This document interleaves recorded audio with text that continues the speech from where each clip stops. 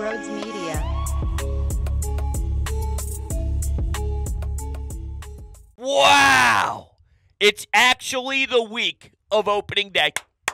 Congratulations, everybody. We finally made it here. And unfortunately, it doesn't come without any negative news because on Saturday night, I put together a game plan and I put together a show sheet, show prep for a 3-hour show Saturday night. And I was going to talk about Tortorella and I was going to talk about what was happening with some of these other coaches in the city until on my drive in, I had to essentially throw everything out the window because Taijuan Walker was going to get an MRI and he probably wasn't going to start the season on time. And that's exactly what we heard. And while your initial reaction might be, so what, he sucks anyway, he did eat over 170 innings last season. And for whatever reason, they were able to win games when he was on the mound. Now, I don't think he particularly pitched well to have all of those wins. Obviously, the numbers speak for itself,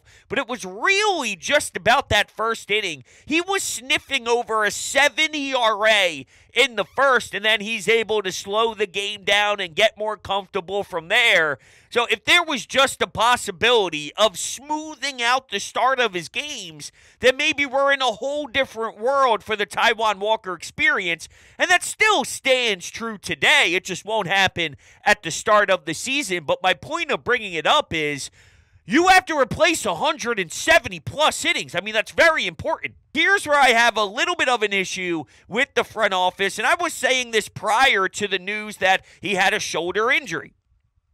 Even when healthy, with Taijuan Walker available for you, you figured it would be a great idea to speak with Yamamoto to the point where you had more money on the table than the Dodgers. And oh, by the way, you had Bryce Harper sit down and create some sort of package where he's involved in the package. So you were clearly understanding that you could improve your starting pitching, and you weren't as satisfied as you were saying publicly. You were still on the prowl. So knowing that you were still on the prowl when healthy, what do you think about your squad now? And if you actually want to take down the Braves for the NL East and win the damn division over the long haul, I'm not talking short series. I'm not talking Zach Wheeler, Aaron Nola in the playoff. That's a different monster. But if you're going to catch up 13 games, 14 games, and beat the Braves over the long haul, you definitely do need a fifth starter, and it needs to be more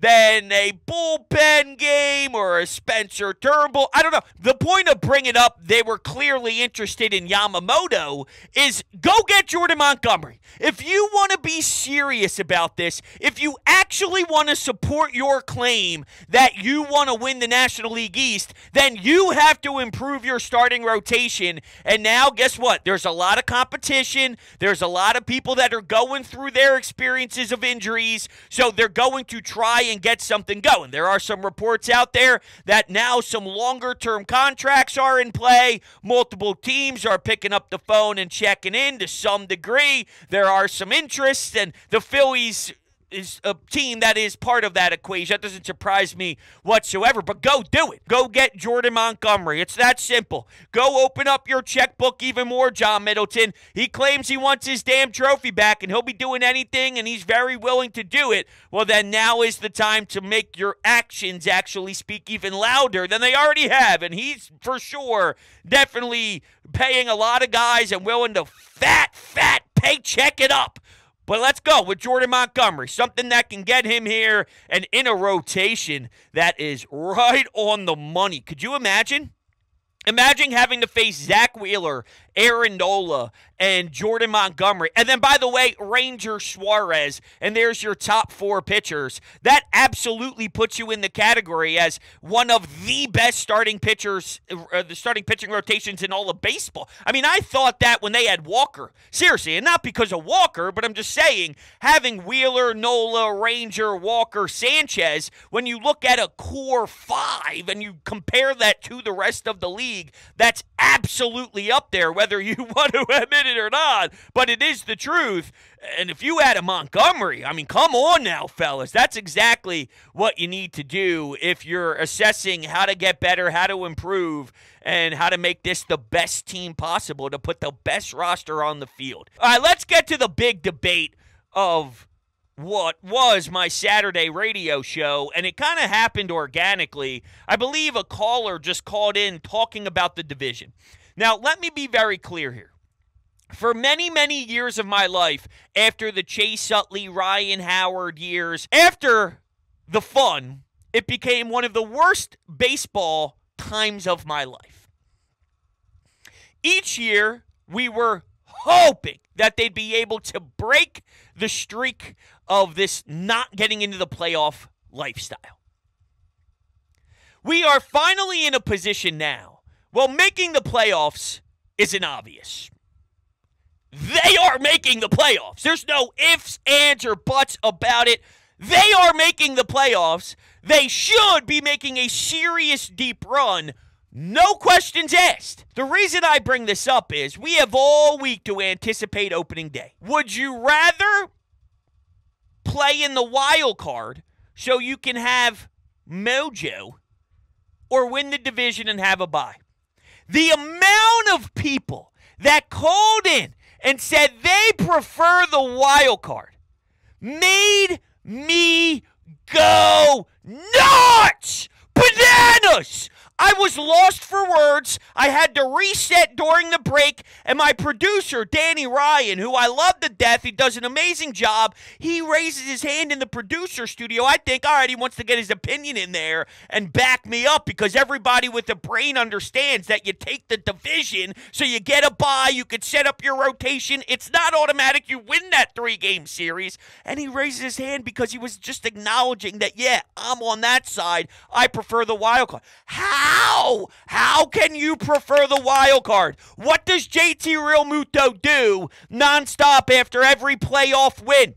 He counts down the topper. Hey, topper, 6 more. Hey, topper, 5 more. Hey, topper, 4 more. What's he doing? He's counting down. I'm chopping off 2 wins of the countdown without even having to play.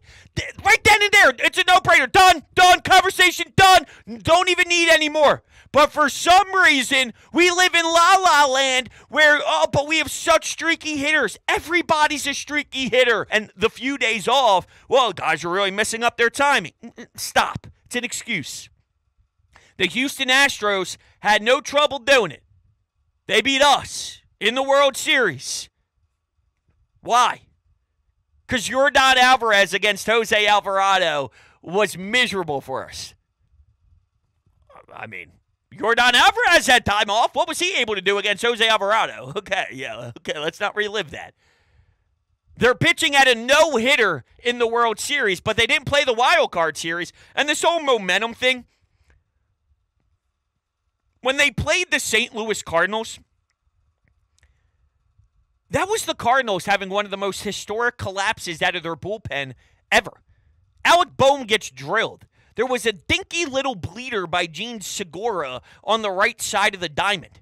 And there's plenty of ways, too, where this, hey, we've really got to see live pitching. There's ways to simulate this stuff, by the way. They're not just sitting on their ass for 3 or 4 days not doing anything. They're preparing themselves, and there are ways to do it. And this also went right into the discussion of, okay, well, what would be solid is, let's say it goes 3 games and then you have to use someone else other than Zach Wheeler in game 1 of a series in the NLDS. I had callers say they preferred a world where Zach Wheeler got the pitch in the wild card, wasn't ready for game 1, so then we can set Zach Wheeler up against their second pitcher game 2 and put you at advantage with Aaron Nola in game 3, because obviously they're going to rest their starters and have everyone rolling from 1 through 3 for games 1 through 3, whoever your opponent is, right? I fucking hate that. Hey, you know what that is? That's soft. That's baby crap is what it is. Why not try and win game 1? Let's use the Yankees as an example with the healthy Garrett Cole. I want Wheeler facing Garrett Cole in game 1. Isn't that what you want as a competitor, as an athlete? You're just punting game one? And it's like, well, no, because Ranger Suarez can outduel Garrett Cole. Yeah, I think Ranger Suarez can hold his own against a lot of great pitchers for sure. But what if you could beat Garrett Cole? Imagine taking down the Yankees with Garrett Cole game one. Think about the energy you had for game two. You just took down their top horse. Think about taking their testicles and squeezing it and twisting it, ripping their balls off and cutting the head off the snake.